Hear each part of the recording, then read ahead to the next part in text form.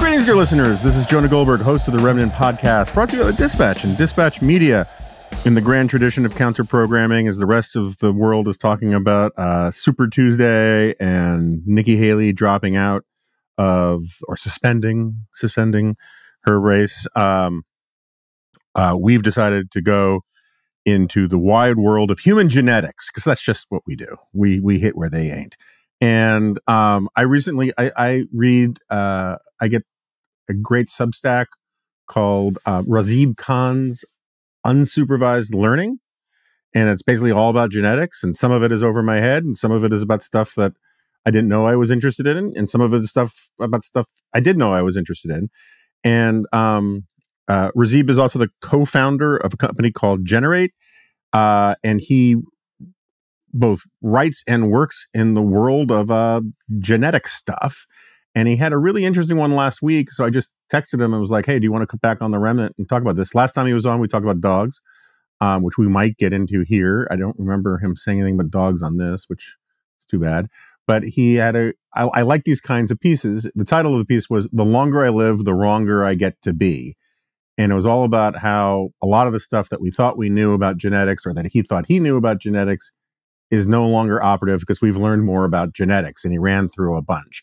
And I figured we would just talk about the things that he's learned and where the state of genetics is these days. So, Razib, welcome to the Remnant. Hey, Jonah. So I guess last time we were talking, it was during an election, the 2020 election. And today is, well, not quite the same, but similar. So I guess it's a similar theme. It's great to be on. I will say multiple people have told me that they found out about my Substack, which had just started that month, because of your podcast that time, the first time. There you go. I move books. I move Substacks. That's why people should advertise on here. All right. So what made you want to write this thing? Somebody walk you through the thinking, and then we'll just tackle them one by one, if that's okay.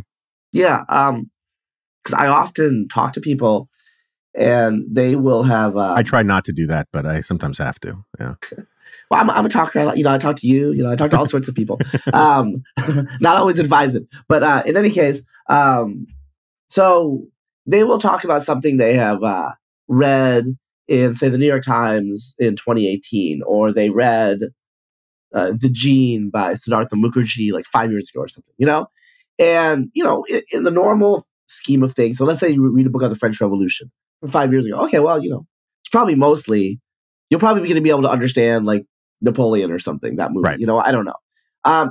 But in genetics, that's not where we are. In genetics, especially in some areas, 5 years is like the Paleozoic. Mm-hmm. A year is like, okay, yeah, maybe, but we are at like exponential growth phase of knowledge and data. So I like to update every couple of years because I'm updating myself all the time, but I don't always say it explicitly. And sometimes it's good to say, okay, this is where we were, this is where we are. And obviously, if you're not in the field, you need these sorts of landmarks, I think, a bit more. Yeah, but this isn't really pushing back, but I mean, like you mentioned in your piece, Matt Ridley's Genome, which I read a long time ago when it came out.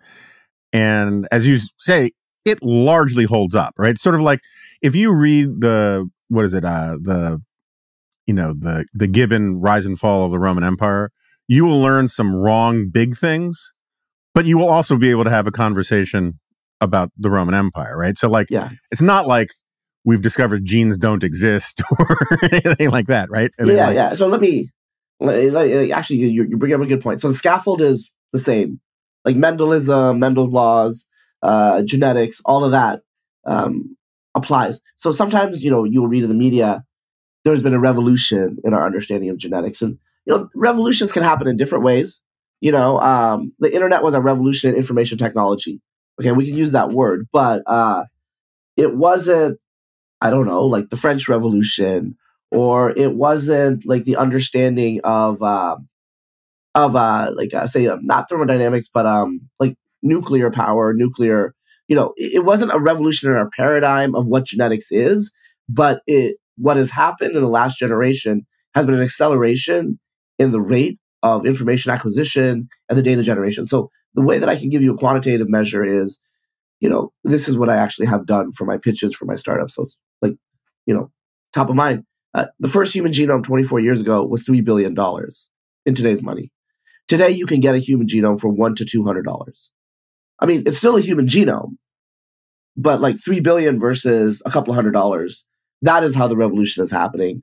And that is why I need to update quite frequently because, 2 years ago, maybe there was one genome from Cameroon, but now there's 27. And now we know not quite 27 times more, but 2 or 3 times more, maybe, And so that's relevant. And some of these things that we were talking about, that, I talk about in the post, there are some areas where the scaffold is there, but like there's so much detailed within it that kind of changes your picture. All right. So this is one of these areas where, like most of the guests I have on here, I know enough about what they're experts in that I can ask questions that I'm not worried about being too stupid. So this is not one of those situations. So by way of bad analogy, or by way of analogy, I'm not sure it's a bad analogy. In polling, it bothers a lot of people to say, oh, you can just call 1,500 people and claim to know what 331 million people think, right? And the classic metaphor explaining this is, if you're cooking soup and it's well mixed, all you need is a spoonful to be able to know what's in the entire, pot of soup. How much does our knowledge of genetic populations change with the larger sample size? I mean, is it incremental? Is it geometric? Or is that a dumb question? So I was going to say 2 things. I was going to say, not a dumb question. It's a good question. It's also a very common question. So it's actually important to address this because it's a common confusion. When you have one single human genome, that's 3 billion base pairs. And so people often say, oh, you have only one sample. And I'm just like, look, I got one sample, but I got 3 billion base pairs. That's that whole person's genealogy. So I got a lot of the information from your parents. I got a lot of the information from your grandparents, great-grandparents, et cetera, et cetera. So when you sample one single genome, like it's not like you're looking at 1 or 2 genes. You're looking at the whole genome. So let's say you have a whole genome. We do have whole genomes from Neanderthals. One single Neanderthal is giving you their whole pedigree, actually. Okay? So it's a little, I don't say misleading, but I think it underemphasizes how much info you can get when you say sample size 1 from a genome. Because that's actually like potentially billions of variables, right? Now, getting more individuals. So like if I have Jonah Goldberg's genome, for example. Much sought after, I have to say. I mean, I could probably find it somewhere. I mean, don't get me on that. But so concretely, like I'll have information, for example, about the out of Africa migration, because it looks like your ancestors, just looking at you, did leave Africa 60,000 years ago. I will have information about what happened to Ashkenazi Jews in medieval Europe and what happened to Northern Europeans, also, right? Just knowing about your background. I'm not going to have information about China. I'm not going to have information about South Asia, et cetera, and Africa more recently. So getting more individuals will give me more information. But just having your information, just Jonah Goldberg's information, would tell an alien, oh, this individual's ancestry went through a population bottleneck 60,000 years ago, and all of these other things. And so that's what we're getting when we get one single genome. So a lot, not everything. Right. So how clarifying is it when you get, I mean, like what populations do we have the most genomes from for the purposes of studying this stuff? I assume it's like Northern Europeans. And it's not very, getting an extra genome for evolutionary reasons is not very clarifying at this point. It's still kind of interesting and relevant for medical reasons, because medical, disease and medical risk, a lot of that, not a lot, but a substantial fraction. I'm not going to say a lot, but I'll say a substantial fraction is, controlled or, it's caused by rare genetic variants. And so if something is rare, obviously you want a sample size of 1 million as opposed to 100, And so for medical genomics, getting a lot more genomes is still relevant. For evolutionary genomics, not nearly as much, especially for Europeans. You can figure out a way to lead into your first thing, which was in your Substack, you broke down the various things that we've learned more, you changed your mind on because the data has changed. And the first one was from simple out of Africa to it's complicated, but still a lot out of Africa. So when you say you're just looking at me, you can tell I came out of Africa. Like, what did that mean in this context? And what do you mean by it's complicated but still true? Yeah. So the model that we had about, like, not we had about, we literally, this is what I would have told you. This is what I was taught by my mentors, by my professors, or when you watch TV, a documentary. We left Africa, let's just say 100,000 years ago, give them an odd number. Non-Africans left Africa 100,000 years ago. And within Africa, also, there was an expansion. And so 25 years ago, the model was very simple. About 100,000 years ago, 1 to 200,000 years ago, one tribe eliminated everybody else, right? So it was mitochondrial Eve, Y chromosomal Adam, and then the Neanderthals disappear, all the other cousins in Africa disappear, other things in Asia we don't know about disappear, and it's just us, It's a simple story. In a way, it also dovetails with certain, I think, cultural preconceptions or priors about the singular exceptionality of modern humans. And, if you want to talk about, like, a religious interpretation, it's not that hard to kind of reconcile in a way. It's like, okay, there's a singular creation in East Africa 150,000 years ago, and then from that comes the rest. And that's what we knew, and that was the orthodoxy, and that's what you would read. I think there are multiple chinks in this armor, but I think the first one, and I have in my Substack post, which, I know you're going to link to, so I'm going to describe it, not in detail, but just so people can know what they're going to look at. It's basically like shows a bunch of lines and then arrows between the lines. And so it just shows all the interactions. So what used to be kind of a tree with a rapid expansion is now a network. There's still a predominant African signal in there, but 2010, it was quite clear that everybody outside of Africa has a couple of percent Neanderthal ancestry. So that's an immediate refutation of this idea that we replaced everybody else, because we didn't. Like, both of us here have about 2% Neanderthal ancestry. People within Africa have less, but they also have it. Later, it was found at lower fractions because of mixing. But in any case, setting that aside, that tells us immediately Neanderthals and humans, modern humans, sometimes they call them STEM humans now, could interbreed, could exchange genes, right? And so that is a chink in the armor in the idea that we were a special, exceptional creation, because some of our ancestry is not from that African root. It's from an earlier migration, Neanderthals and our Denisovan ancestors, which is the second population, at the end of 2010, an ancient genome. So these genomes are coming out of a cave in Siberia called Denisova Cave. They found Neanderthals, they found modern humans, they found Denisovans. Denisovans are an East Asian population related to Neanderthals. They separated, like, let's say 500,000 years ago. And, it turns out, like, depending on how you estimate it, 2.5 to 5% of the ancestry in Papua comes from Denisovans. In East Asia, South Asia, Southeast Asia, it's like 0.2%. It's much lower, but it's there too.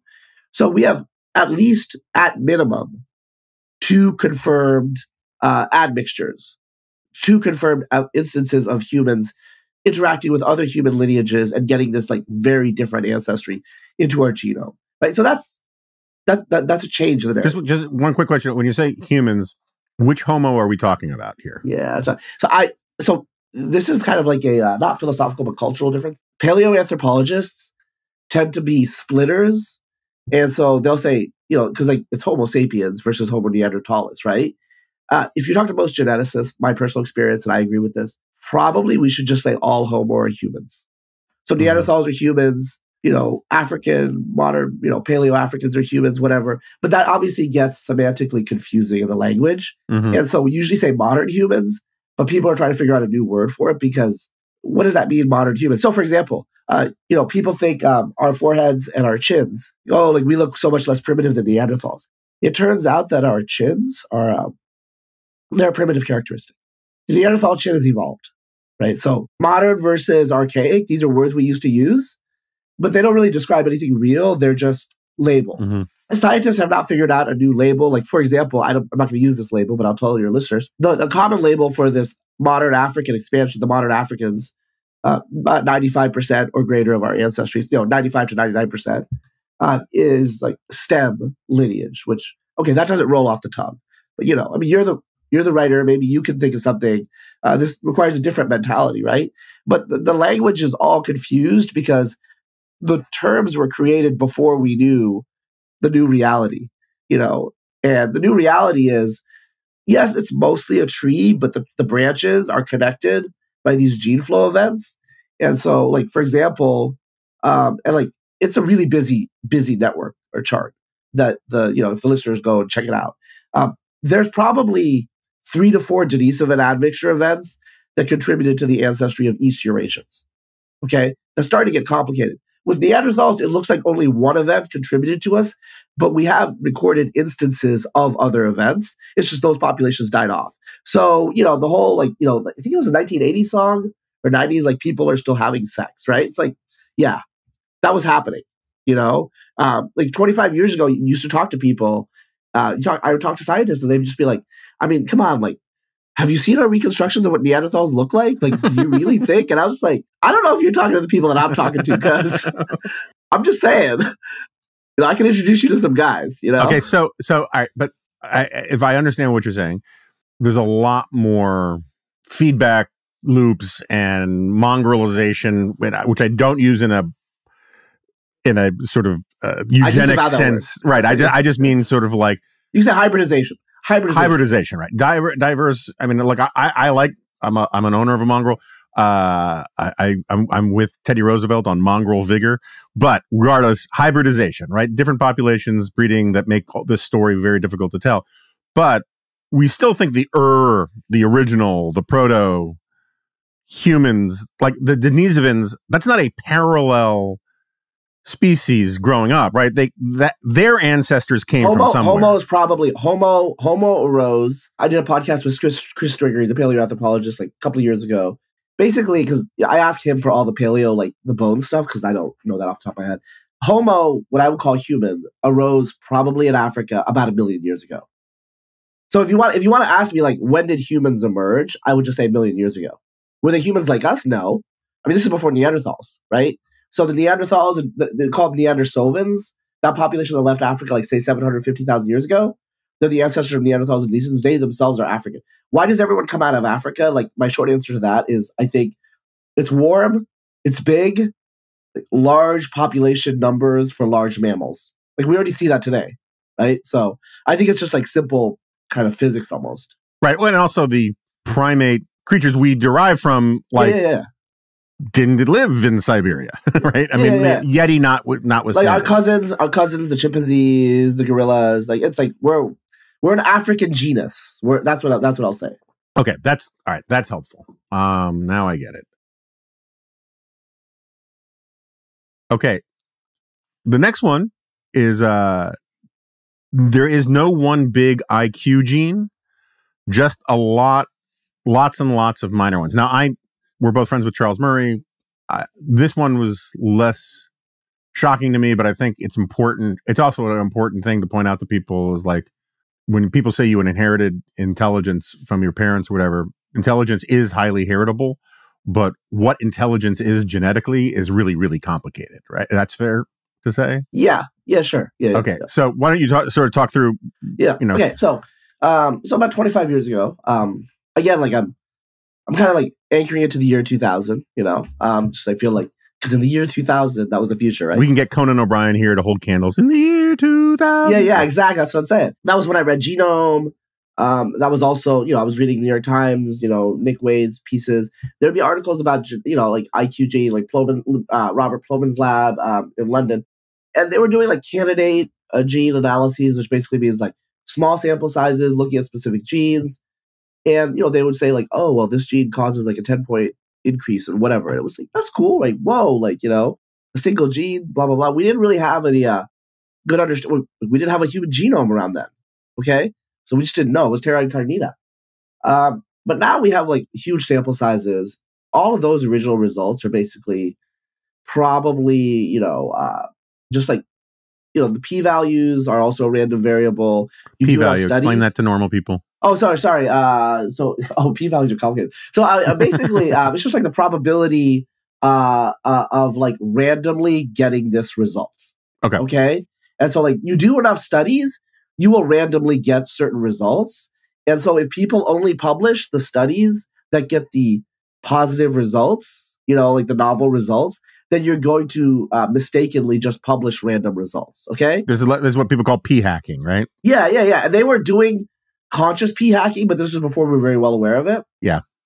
So this is p hack stuff, and in the last 20 years, people have looked for big effect genes. There are some big effect genes. So like if you have like a trisomy 21, you have Down syndrome, right?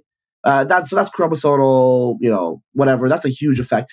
There are things at the bottom end that affect, whatever, that decrease a lot. But in the normal range, it doesn't look like there's any single gene that's an IQ gene. There's like hundreds to thousands, depending on how you want to do your statistical cutoff.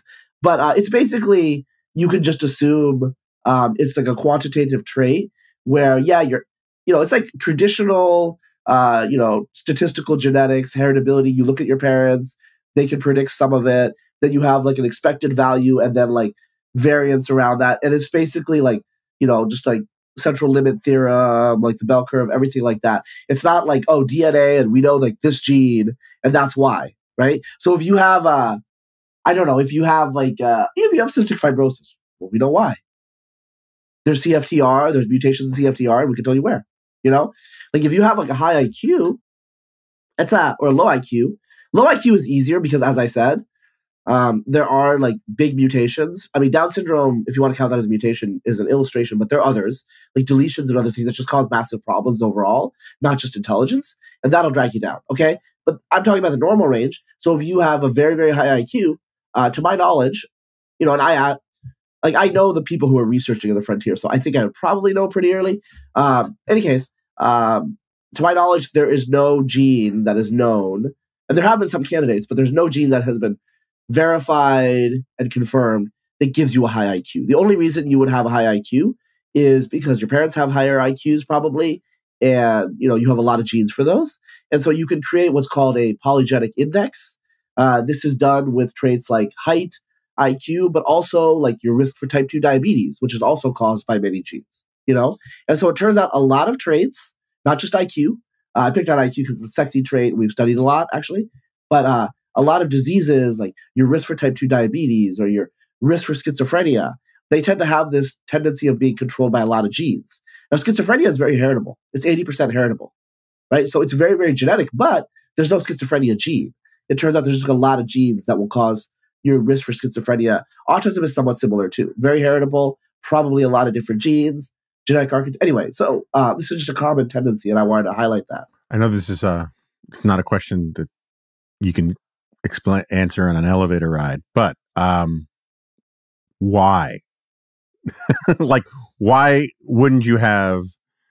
Let's just sort of stipulate that in Darwinian terms, there's an evolutionary advantage to being smart. Right. In the same way that there's an evolutionary advantage to being strong or tall or fast or these kinds of things, right? To one extent or another, right? Context matters. Okay. Let me put it this way. Does the fact that it's a bunch of different genes mean it's any less selected than if it was a single gene? Again, I got to say, I do listen to your podcast, and I have to say, I'm not like trying to be, not trying to kiss your butt, but you have a way of like, for not knowing anything, of getting a question. So I'm like kind of like smirking here. That's a good question. Anyways, I'm taking notes here. But anyway, so actually there is an answer to this. So if you read a population genetics book, they will tell you, and this is like a stylized fact, which is not always true, but is often true. If you have a quantitative trait that's on a bell curve distribution that's controlled by a lot of genes, what that usually tells you is the trait is no longer subject to strong selection. If it's very heritable, so it means it's controlled by a lot of genes, but there's still a lot of variation in the trait, that means it's not subject to strong directional selection. So single gene traits a lot of times are subject to negative or positive selection very strongly. They're swept to fixation. So for example, like lactase persistence, lactose tolerance, very, very high in Northern Europe. We have a lot of evidence now that it's due to strong positive selection within the last 3,000 years. Whereas the human wild type is positive selection, meaning that if you didn't have this gene, you might die. Yeah. Or like, so or for not example, reproduce. Milk. So for example, milk, a third of the caloric value is in the sugar, the lactose. So you're missing that if you don't digest milk as an adult. And also you'll have like gastrointestinal problem potentially. But so in terms of intelligence or height or strength, it actually is not clear that being basically what the curve is telling you is that being at the extreme is not necessarily that good. So let's talk about size because that's easier to like get at. Because you said strength, there's actually a fair amount of evidence, very strong evidence from the people that work in this area that our skeletal systems over the last 10,000 years have gotten much more frail. Like your bones are like thinner, just like less. We're just less bony, and some of this is like if you look at the skulls, some of this is environmental. Like we eat like much soft. We're like me and you, Jonah. We are the descendant of gruel eaters. That's the way I would explain it. We're descended from like 1,000 generations of people eating gruel. Okay, whatever. So our forager ancestors, like during the Pleistocene, they have big jaws and like robust skulls because they're chewing on a lot of tough stuff. You can see this in older European skulls. Like I'm not like a big skulls guy, but like you look at like a Neanderthal or like a an older human skull, older modern human skull, and they are robust. And this was like a big issue in race science in the early 20th century. That's actually still true of Australian Aborigines, but guess what? They never went through an agricultural phase. And so why is like being less bony, like, less robust selected for a little bit? Well, it turns out, it's probably just metabolically intense. Like to put down bone and to be bigger, that costs something. So if you don't need to do that, don't do it. So when it comes to muscle, obviously there are downsides of being muscular. There are downsides of being taller. If you're taller, if you're larger, you need more calories. Mm-hmm. So if there's a famine, tell me about it. Yeah. Yeah, if you need, you're hungry. I mean, maybe you're on the menu. I don't know. But my point is, like, you don't want to get too large. Also, just in terms of physiological fitness, once a man gets above about like 6'2" or 6'3", there's all sorts of health things that start kicking in. So basically, there's a top for size where it's like it starts to cause problems. Actually, we know from the evolutionary psychology literature that being a tall man is obviously somewhat more reproductively fit. But the downside is if you get too tall, so for example, like there's like circulatory issues and lung tears. These are two things that I know for tall men. Okay. Also, like obviously they need more food. Okay. So that's an issue. Also, it's good to be a tall man. It's not necessarily as positive to be a tall woman. So there are issues with at certain heights, the fertility might start dropping. And so, I mean, I could just say it's complicated and stop it there, but it is not necessarily positive to be at the extreme tails of these quantitative traits. And the reason that there is variation is probably because it's going for some sort of happy median. And so there's always selection going for that happy median. And the people at the tails are just like random outliers. That's the way I'm going to explain it. For the listeners out there with genetics backgrounds, I'm just talking about diversifying selection and balancing selection. That's what I'm talking about. But with intelligence, and again, we should just be clear. With intelligence, we know that the fitness in the modern world, the more intelligent you are, the fewer children you have. So, I mean, right there, I mean, if John von Neumann shows up in a forager community, he better keep his mouth shut. Because I think they're going to burn him as a witch or something. You know what I'm saying? Yeah. Right, but I mean, like, that's anachronistic, though fun hypothesizing. I mean, like, if you have someone who's very smart, who grew up in that culture, their ability to they've never made. My friend Ron Bailey once told me they've never made a test that dumb people can score better at than smart people, because smart people can pass the Turing test of whatever, or have a higher likelihood of being able to figure out what the test giver wants from the test. And that's true in social situations too, in general. And so, like, you would think, I know the sociology better, but like, you would think that sort of the iron law of oligarchy would apply a little bit when it comes to intelligence. It's the people who know how to navigate social situations, complex systems, even halfway complex systems, would have first dibs at a lot of resources because they know how to play games. And I'm not saying that didn't happen. It just seems to me it would be more selective. Well, I mean, okay, there's a whole body of evolutionary psychological literature that talks about how social dynamics is what's driving our big brains. So the Homo lineage, our brains kept getting bigger up until about 200,000 years ago. Like Neanderthals, modern humans, everybody from 2 million to 200, they kept getting bigger. Why? I think the most plausible hypothesis is the social hypothesis. Like, we're just good at social stuff, okay? But that is not totally... And social stuff brings rewards so that it's this catalytic effect. That's not totally reducible to IQ. Because, so for example, women on average are just better than men, okay? And there's a lot of high IQ people, as you probably know. So for example, Isaac Newton, obviously brilliant guy, he's quite clearly not the most socially adept. Right. You know? Yeah, I'm not talking about the extreme right tail people. I'm talking about how just generally, and maybe your whole point is that it's explained that the average intelligence is getting better, and that's what you would expect. Because I think it's good enough. What I'm trying to get at is average is probably good enough. That's where reproductive maximum probably is. And you don't need to be, I mean, you know, John von Neumann didn't have a harem. In fact, he only had one child. And his child only had one child. Like, and I'm giving you an extreme example. The same is actually true at the low end. People with like very, very low IQ also have low fertility, right? So why do these people exist? What I'm trying to get at is like, okay, there's mutations. Okay, that will drag you down. And then also just in like random mating, there's going to be gene combinations of people at the high end as well. Okay? And so what I'm talking about for the listener out there with genetics background, segregation variance and mutational load.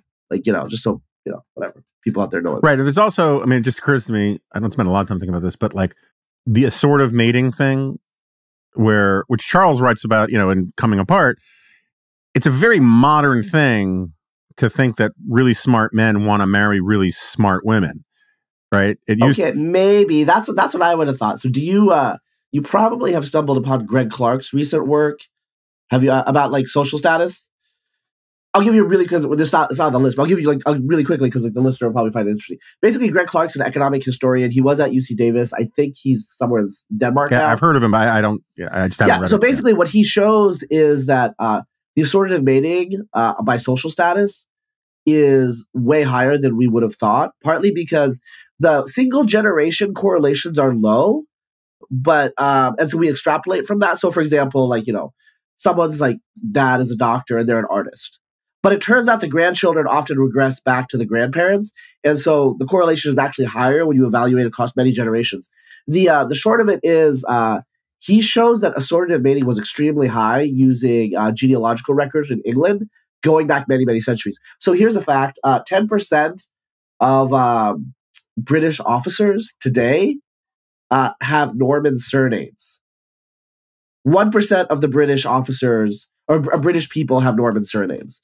So if you do the math, the decay is like something like 75% heritability of social status, because it was 100% in the year 1100, right? Like every officer was Norman in the year 1100. But the fact that, like, you know, 900 plus years later, they're still 10 times overrepresented shows you the heritability of these occupations. So you were saying, so for example, in England 300 years ago or 200 years ago, what Greg Clark shows is wealth is inherited through the father. Okay, that makes sense. Occupational status doesn't matter, male or female. Which is like, that's really confusing. Yeah. And the short of it is that it looks like assortative mating has been happening for our whole history. And in the IQ literature itself, actually, there was a weird result in the late teens, like 2018, that was in the supplements of a paper because they couldn't explain it. It turns out that the correlation between spouses of the genetic score for their educational attainment, so the years of education they had predicted by their genes, was higher than their real years of education. Sorry, explain that. So walk me explain that one again.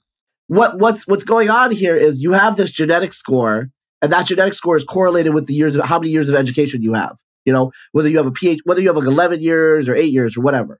Okay. And so you expect people with PhDs to be more likely to be with people with PhDs and bachelor's degrees, et cetera, right? Assortative mating. Okay. But the weird thing is the genetic score, which can't explain most of it yet, because there's, you know, that score is more highly correlated across the spouses than the real years of education, which means that people are detecting something. They're picking up on something.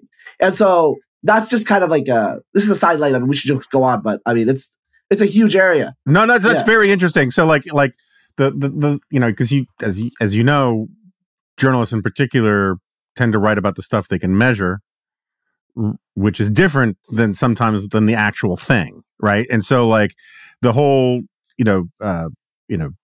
David Brooksian wedding announcement stuff where it's, Goldman Sachs marries Morgan Stanley kind of thing.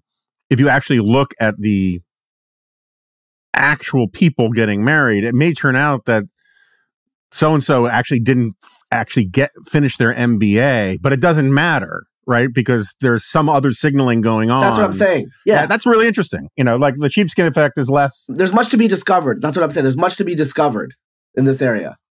Okay. I will definitely put a pin in that. I think that is interesting. Okay. All right. My people. Yeah. European Jews are not just converts. They are a demographic synthesis. Yeah. Explain. This is like a duh.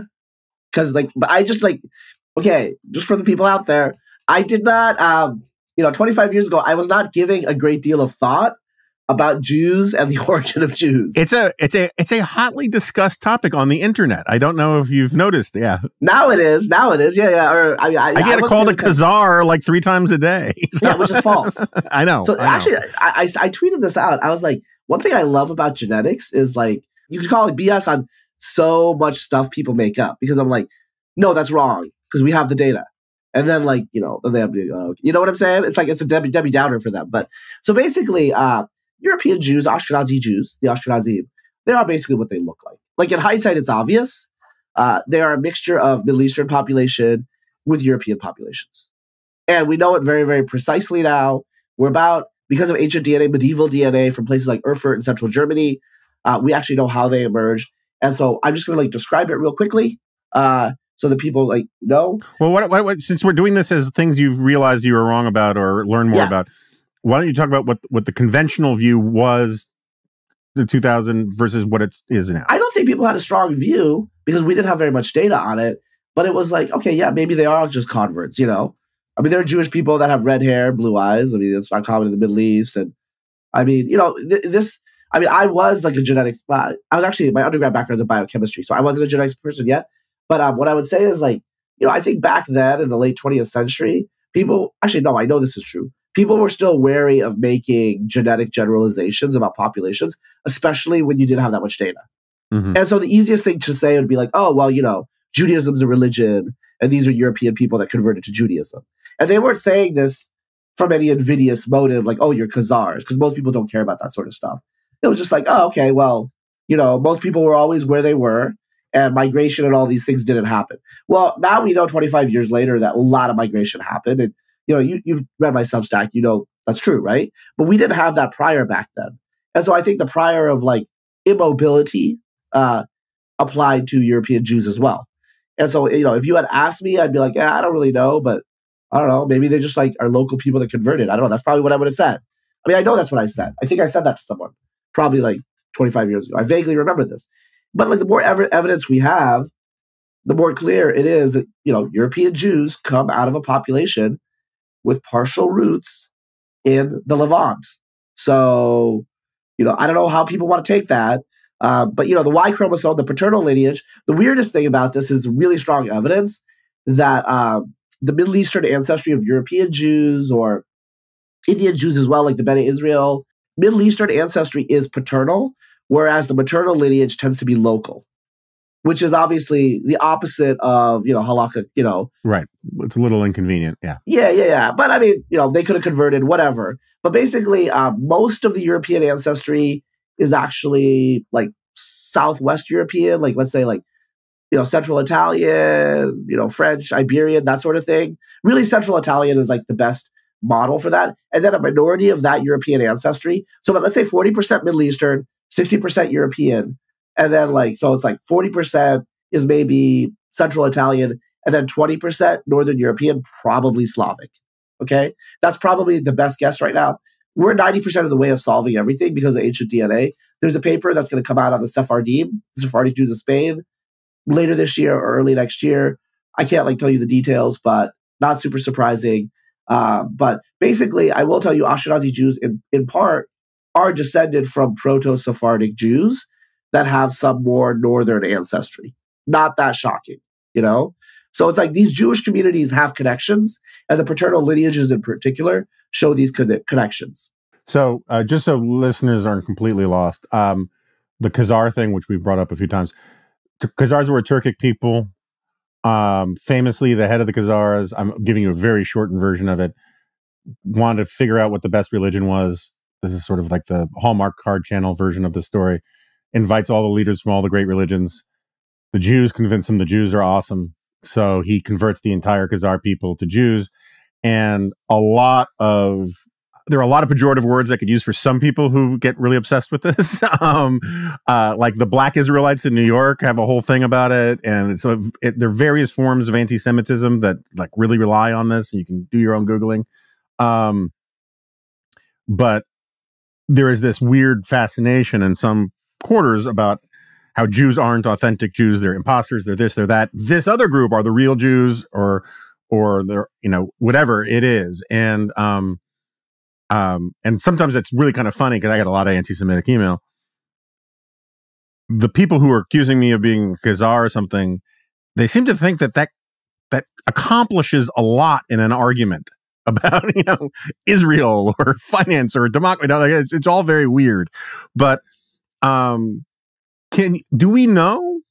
It's a little outside of what you wrote about because your thing was very short on this part. But do we know where's the Venn diagram on the genetic similarities, not just between the Sephardic and the Ashkenazi, but say the Ethiopian Jews, right? And, these other disparate kind of populations. I have some Substack posts on that.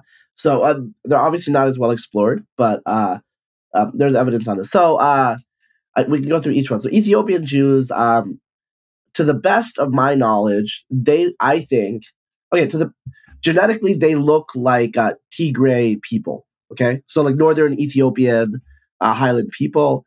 My personal belief, and so like I'm bracketing this separately because I'm not sure about this. I think they're probably Judaizers. Ethiopian Orthodox Christianity is they circumcise, they don't eat pork. And so it's a variety of Coptic Christianity, right? Miasophite Christianity. So it's already closer to kind of Hebraic norms. And Judaization has happened in Christian groups all across the world periodically with individuals and subpopulations. And so that basically means a shift towards Jewish identity and Jewish norms. So I believe that the Beta Israel probably are Judaizers and that they are converts from the Tigray that kind of took the Old Testament more and more seriously to the point where they're like, actually, we're Jews. We're just Jews. Because they were not part of rabbinical Judaism. They didn't have the Talmud. They just had the Torah. So I think that's the explanation for the Ethiopian Jews, which like still Jews. In my opinion, if you want to say you're a Jew, you're a Jew. Not my business, right? Yeah, if you want to take all that burden on, yeah. That's on you. The great thing about Jews is that they don't twist people's arms about this. But if you want to join, you can. The dues suck. So the Indian Jews, just looking at the genetics, it's really clear that their paternal lineage looks kind of like Mizrahi Jews. So it's like Jews from like Iraq and the Eastern Iran and stuff like that. So they are part. I mean, if you look at friends of mine, I have a friend who's part of Beni Israel. Anyway, basically, Indian Jews, they kind of look a little bit more Middle Eastern than the typical Indian, but they also look Indian, So, and there's like villages in Israel where there are Indian Jews, right? So there's a genetic connection there. And it looks like the Beni Israel in Bombay, like that community in particular, almost became Hindu. Like I have a friend who did research on this, and basically in the 18th century, they started dropping away from a lot of like Jewish practices. And some Jews in South India and Kerala who are still in touch with the Baghdad Jews, so they never lost their like rabbinical Judaism. We're like, whoa, hold up. So it's like, you guys need to stop doing this weird stuff and get back to Judaism. And so they were a community that kind of shows you what could have happened. There were Jews in Kaifeng, China, okay, and like the Jesuits, when they first met them in 1600, they observed that they were clearly physically different. And they're probably descended from what's called the Radhanite Jewish community, which is like a trading community across Eurasia 1,000 years ago. They're probably descended from Persian Jews. Anyway, so these Kaifeng Jews were there in 1600. The Jesuits met them. By the 19th century, early 19th century, Europeans who met them noticed they looked pretty Chinese. And anyway, a rabbi of the community was married to a Chinese woman who, this is like a story. I read this. This was very funny. She was keeping pigs in the front yard. And he was very, very embarrassed about it because he knew that that a Christian from the West would know that that was not what should be going on. So that community disappeared. They got absorbed into the Chinese and the Muslims, right? And so there are all of these like little Jewish communities where some of them came back and some of them just disappeared. And I mean that's how humans are. The Middle Eastern communities, a lot of them, they seem to be pretty old. Like, so for example, the Iraqi Jewish community, they look a lot like Assyrian Christians genetically. So sometimes people are like, oh, could they have been like converted from this or that because Assyrian Christians? And I'm like, all these ancient Middle Eastern groups are kind of similar. So it's hard to tell. So like people often ask, like, do we know that they were from Palestine 2,000 years ago? And I'm like, probably. But I mean, until we get more DNA, we're not going to like totally answer that. We will probably answer that in the next 10 to 15 years, though. Honestly, I would say we will. So if we have Neanderthal DNA, is that because it was frozen in tundra and that therefore was intact? Is there a way to get biblical DNA? There is. A lot of it is geopolitics. Also, like certain cultures cremated. The Jews did not, so that shouldn't be an issue. But a lot of it is obviously. So, for example, people have routinely asked me, why don't we have more ancient DNA from Iraq? And I'm just like, have you heard about ISIS?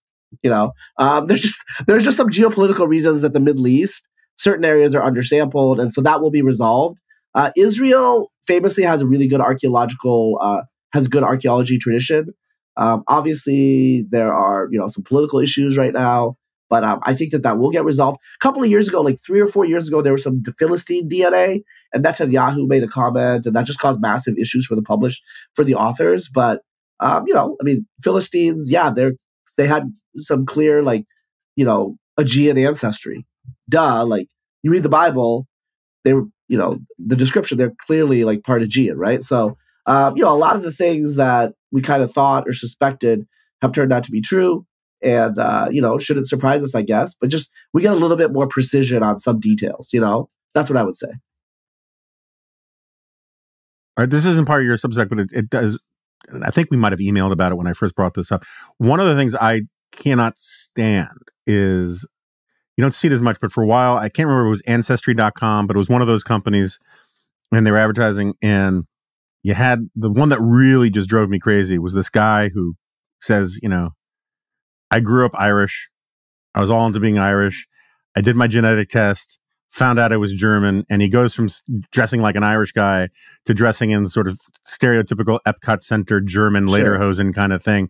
This idea, which is sort of what you've been poking at all around on this, that your genes speak to your true identity, is such a weird anti-historical point, because you're talking about freezing any set of genes from a specific period of time, 800 years ago. Like, sure, you may have a lot of Viking DNA, but those Vikings had DNA from all over the place for 1,000 years before that, right? I mean, is there any sense in which, like, one can talk about one's genetic identity with a real sense of permanence to it? Well, so I mean, I think and I think this is implicit in our conversation. Neither of us believe in like racial memory or like some world spirit of the race or anything like that. This is what I would say. The weirdest example, not the weirdest, but like a weird example is there were this was like big in the news, British newspapers mostly 20 years ago. 2 siblings who were neo-Nazis, Polish neo-Nazis. Okay, whatever, but let's set that aside. And they were like, doing anti-Semitic things. And then apparently their parents pulled them aside. And it turned out that I think like their maternal grandparents were crypto Jews. Like after the Holocaust and stuff, they were just like, we're just not going to like tell people. So it turns out they're half Jewish on the maternal side. And they just stopped being Nazis. Okay. So, I mean, in a way, it's just kind of like, okay, well, obviously that made a difference, but that's partly because Nazism is conditional on this genetic, descent. And I think the brother converted to Judaism officially, even though I think legally he was already Jewish, but the records in Poland from World War II are not the best. He converted to Judaism and moved to Israel.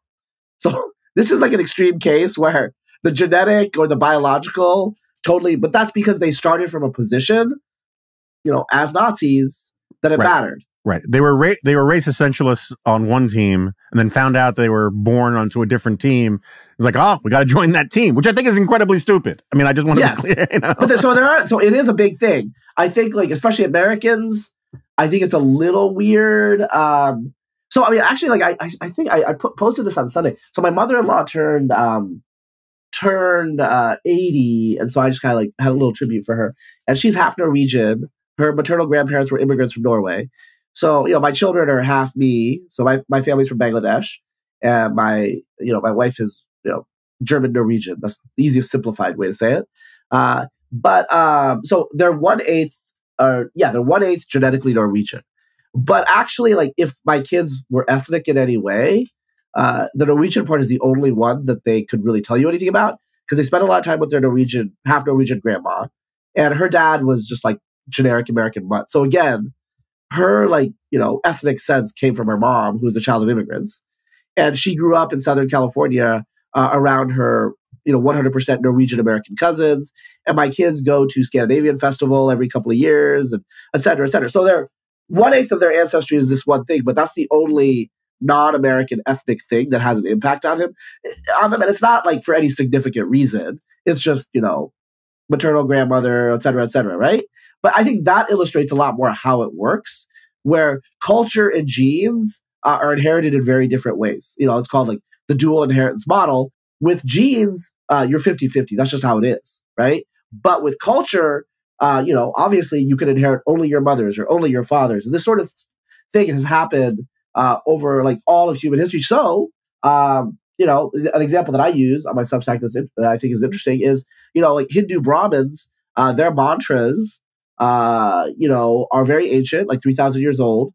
And they preserve certain archaic features of Indo-European languages that are not preserved anywhere else. Now, genetically, Hindu Brahmins are about let's say 20 to 30% steppe pastoralists, right? There are people in Lithuania that are 55-60% steppe pastoralists. But the Lithuanians don't preserve any of that stuff because their culture was erased.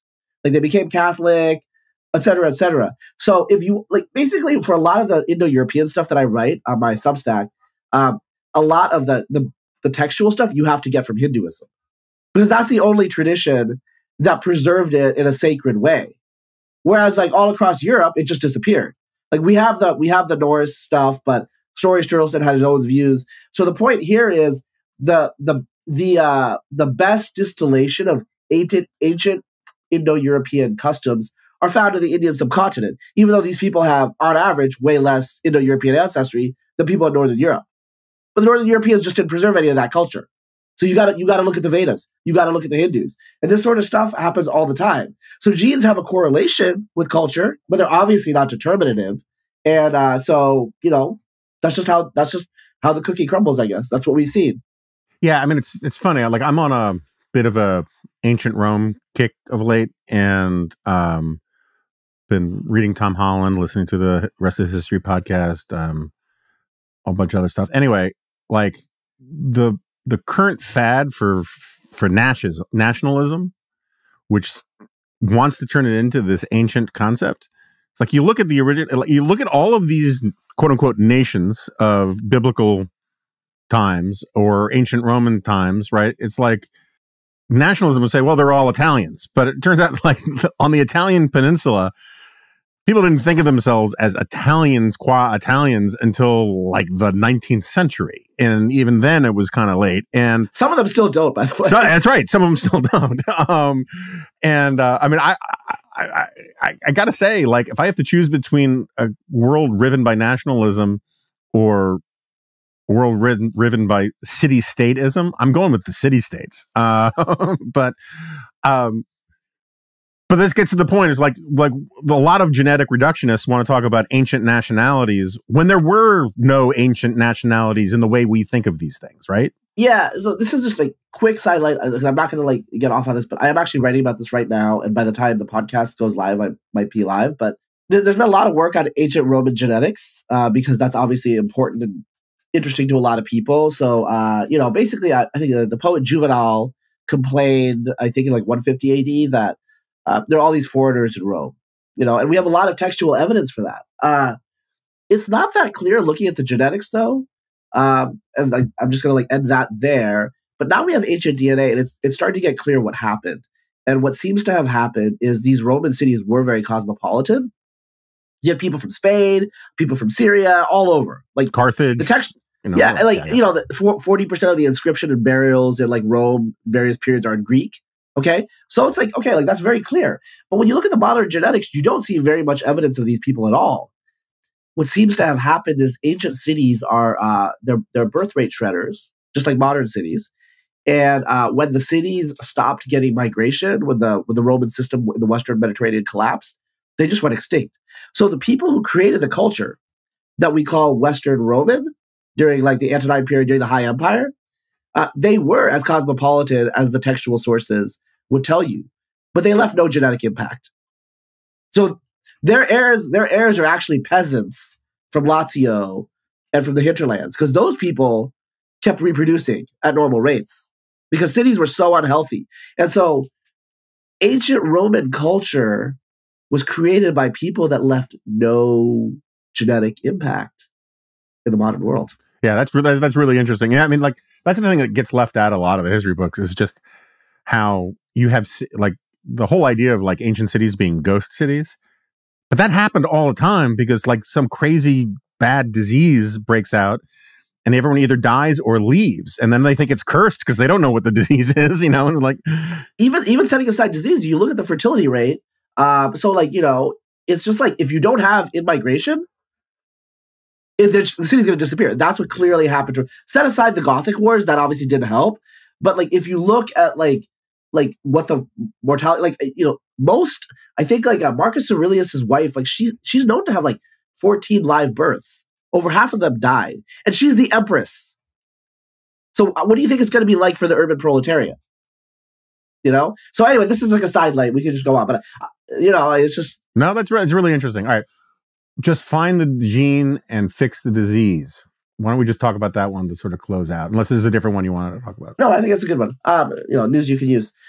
So this has not obviously been totally disproven. It's still a thing. But so in the 20th century, a lot of genetics, human genetics, was basically figuring out the genetic cause of a disease. So the best case is probably not the best case, but one of the best cases is, or just famous case is cystic fibrosis, which people, if they're going to have children, they have to get carrier tested now. It's due to mutations on a gene called CFTR. It's a single gene, and if you're both carriers, there are various precautions or whatever, right? If you're not both carriers, or if only one person is a carrier, then don't worry. And so these single gene models are very important for human genetics because a lot of the diseases that you don't know about, like Huntington's and stuff, are affected by these big single gene things. And that was the logic in some ways for the Human Genome Project and early 21st century genomics. It's we'll sequence a bunch of people and we'll get all these single gene diseases. CRISPR will fix everything, right? Yeah. And I was okay, so for example, all the most of the diseases that affect you late in life, various types of cardiovascular disease, type 2 diabetes, a lot of the mental diseases that have a big impact and are heritable, like schizophrenia and autism, they are due to mutations on lots of different genes. And so it's just we got to brute force this. We just have to sequence a lot of people, and then eventually we will figure it out. So so concretely, there are already predictors of. So for example, I'll give you autism is about 70 to 80% heritable. Most people who are autistic are not like Rain Man. They are mentally disabled. A lot of parents who have autistic children, they live in terror about what's going to happen when they die because their kids can't navigate the world. This is not this is stressful. Okay, so there are people. They're like, oh, I have an uncle who's autistic, and so obviously that this person has a genetic risk, and so there's no guarantee. So again, as I was saying earlier, it's like a toss of the die. And so, how are you going to fix that? Well, you could do in vitro, embryo screening, these sorts of things. We have the technology. If it was a single gene, it would be trivial. You just look for the gene. But that's not what it turns out. It turns out it's dozens of genes for autism, dozens to hundreds probably. And so, obviously, that is just just more difficult. And it's requiring, so, we're talking about sample sizes of millions of people, because some of the risks for autism are particular to your family, or your particular subgroup. They're not particular to the whole population. So if basically you could study, it was the analogy you were using about statistical representativeness, right? It's like, if you have a representative sample, yes, you can make predictions off it. But the fact is, with this sort of variation that's really diverse and heterogeneous, to get a representative sample, you need to get a really big sample. I have friends who have autistic kids of various points on the spectrum. And one of the things you often hear is that this is overrepresented among high IQ parents. That now, I'm totally willing to believe that, but at the same time, it just so happens that my sample are all high IQ people, and I also know that parents, starting with me, have a very high tendency to blame themselves for anything going wrong with their kids. So, what do we actually know about that? Is that true? How true is it? So, I don't think it's the IQ. If there is a genetic basis, I think it usually is probably attributed to older parents, older fathers in particular, because the sperm keeps mutating. So there's some evidence. For the listeners out there, and this is what I tell my friends. Really, you should probably not worry too much if you're a 45-year-old man and you're going to have children. It's like a very minor impact. So I honestly don't stress about that. But in the population-wide aggregate, older fathers produce like more schizophrenic and autistic children, I think. I mean, there's some good evidence for that. So there's some of that. I actually think most of the reason that you see this is diagnosis, just like the bias towards diagnosis. And so I think that's what really explains it, which, I hope is reassuring to people. Or not. I mean, it's difficult having a child that's different, but I just want to say that. All right. So I said that was the last one, but I got one more. One of the things you touch on it in your piece. One of the things a lot of people who don't know anything about genetics, including me, have talked about since we were kids is whether or not evolution is over, right? Are we gonna, we almost lost that baby toe, but now we're not going to because it kind of stopped, right? How should people think about that? Yeah, so there's two ways to think about it right now. There's the theoretical thing that I will get to real quick, but the first thing that I want to say is, again, the statistical genomic techniques that we have, we actually basically you couldn't really do anything with natural selection in humans because obviously you can't experiment on humans, and we didn't have someday HDMA. We're going to change that law. I'm kidding. I'm kidding. Yeah. In any case, but with genomics, you could actually detect natural selection. So I mentioned lactase persistence earlier. So you could see the signatures in the genome. A lot of the genomic methods, though, they have weak power to detect recent selection. So if a selection sweep is still happening, you can't detect it closer than 500 years. What people get confused about there is those, just because you can't detect it because of the statistical details, doesn't mean it's still not happening. So there could be selection sweeps that are still happening. Okay. So for example, there is evidence that our skeletal structure is still getting more frail. There's still evidence that lactase persistence might still be selected for. A lot of these things, no one knows why. So we have a lot of circumstantial evidence that selection is still happening now because we can actually detect it. Okay. The theoretical issue here is a lot of people, I thought this 25 years ago because I was not an evolutionary biologist then. I didn't think that way. Is, okay, if you have low infant mortality, how is selection happening? So the simplest explanation of how selection is happening is miscarriage rates are 30 to 60% in humans. So there's still selection happening there. Most of those miscarriages women don't know about. They happen very early on. But there are cases where it's late enough and, if they go to the hospital, you see the fetus, all these issues. So there is a backstop. That's the way I'm going to say it. Just in terms of in utero, in terms of too many mutations building up, right? The other thing is for adaptation to happen, you need a couple of things. You need something to be heritable, okay? So it needs to be genetically transmitted within the population, and you need to have differential fitness by the traits. So, for example, what if being a Haredi Jew was heritable? This is like made up. Well, I mean, they also have like very high fertility, you know? So this is a cultural thing, but, you know, same logic applies. There are still some populations that have higher fertility, and there are still types of people. I think, I haven't looked this up, but I think like if you have BPD, bipolar disorder, I think you do have higher fertility. And I think a lot of that has to do with impulsiveness. Okay. So we are actually selecting for people that are impulsive, probably lower conscientiousness, all of the big 5 personality traits that, make it so you don't do safe sex, like that sort of thing. So we are still evolving. We are still changing. There is also some evidence for selection. So, for example, again, educational attainment genes. Like this is controversial. People don't like to talk about it, and I'll get canceled for the 20th time for saying that to say this. But if you look at the papers, it's pretty clear that there is evidence. And privately, people have told me, yes, it's totally true. There is evidence for selection against EDU genes for like educational attainment. The more educational attainment you have, the fewer children you have, and that's partly correlated with genes. So, we're selecting for people that have genes for less educational attainment. And that's pretty clear in Western samples for the last century. Because we have data from places like Iceland. We have a good genealogical, we have the genomes of the modern people, and we have their pedigrees going back. And it's pretty clear that we are selecting for people with lower educational attainment. Again, that probably is partly due to personality, conscientiousness, all these other things.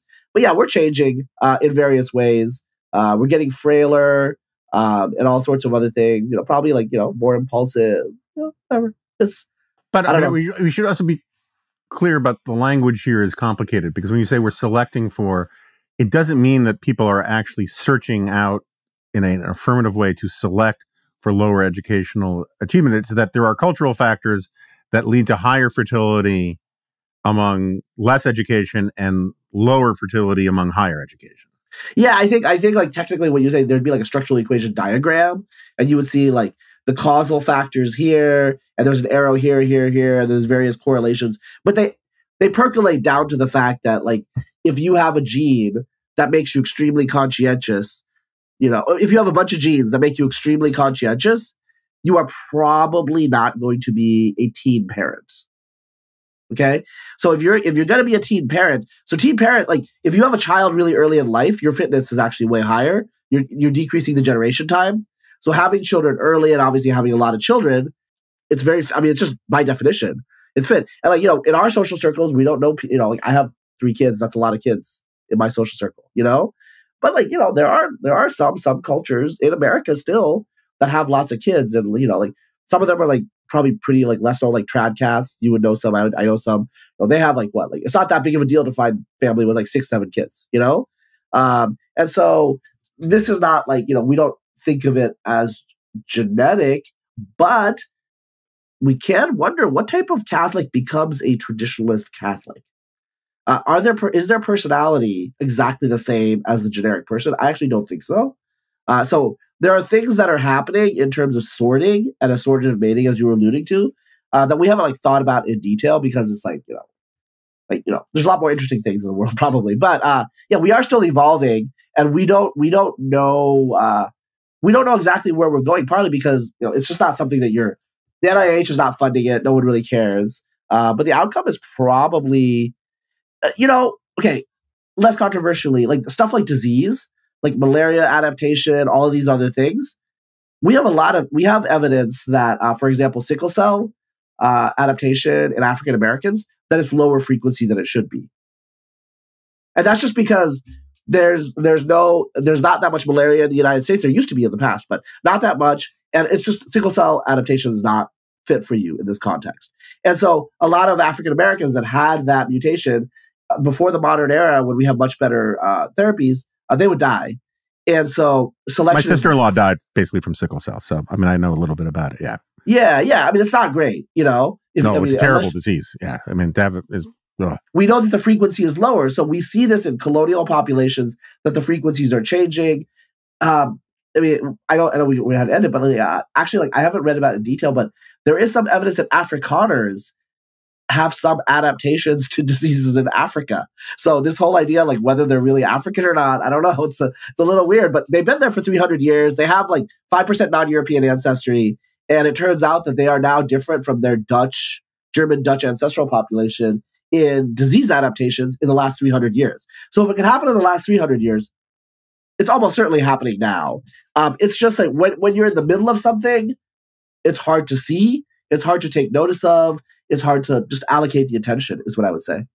Yeah, and the forcing mechanisms of the selection may have nothing to do with the cultural priorities that you think are relevant. I mean, my friend Lyman Stone, he's done a lot of stuff on fertility stuff, and he finds significant correlations with proximity to good beach vacations and lower fertility, right? And so you could see some of this stuff has to just do with prosperity and time on your hand and opportunity costs and all sorts of things that people don't think about as being drivers of evolution, because we think of drivers of evolution as stuff involving spears and war and disease, and it's just not that stuff anymore. No, because that's gone for now. I mean, yeah, one thing that I would say is, with the fertility stuff, as you guys know, because Lyman's been on a couple of times, is people want more kids than they have, right?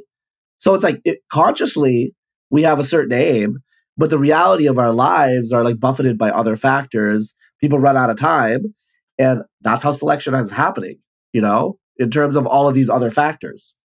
All right, Razib Khan, thank you so much for doing this. It's great to have you on. Hope to have you back. We didn't even talk about dogs. The Substack is called Razib Khan's Unsupervised Learning. Obviously, we'll put it in the show notes and all of that kind of stuff. And thanks again for doing this. Okay, so Razib has left the studio, and we don't do a lot of sciencey science stuff on here because I'm not super scientifically literate. But I think it's good to do this kind of stuff from time to time. I tried to have him explain terms from time to time. I am sure I didn't do it as well as I should have, but I think it was interesting all the same. A lot of stuff to sort of chew on. I find the stuff about ancient Rome particularly fascinating. Punditry. So, I'm recording this. I think Nikki Haley, while I was talking, announced that she was dropping out of the race and suspending her campaign, whatever. And it shouldn't surprise anybody. I am fairly disappointed, dyspeptic, disillusioned by this grand experiment in democracy that we are stuck with these choices. In particular, the decision by the collective Republican Party and the right to renominate Donald Trump, which I just think is disastrously misguided for all sorts of reasons. Even if you love the guy for 1,000 other reasons, just as a sense of patriotic fidelity, rewarding the guy who did January 6th and all that and tried to steal an election is just a really, really bad idea. You can think he's being unfairly maligned in 1,000 different ways, but just for the greater good kind of thing, this is a terrible, terrible decision as a collective basis. And I think we're going to be living with the consequences of it for a very long time. So anyway, I have a very busy couple days ahead of me. I'm leaving for a big AI confab down in Sea Island, Georgia. I have a big speech to give, got a big speech to figure out to write. I will not be on the Dispatch podcast, so you'll miss my rank punditry there, but I'll probably still do a solo, so you'll have that. Thanks again for listening, and I will see you next time. No, you won't. This is the podcast.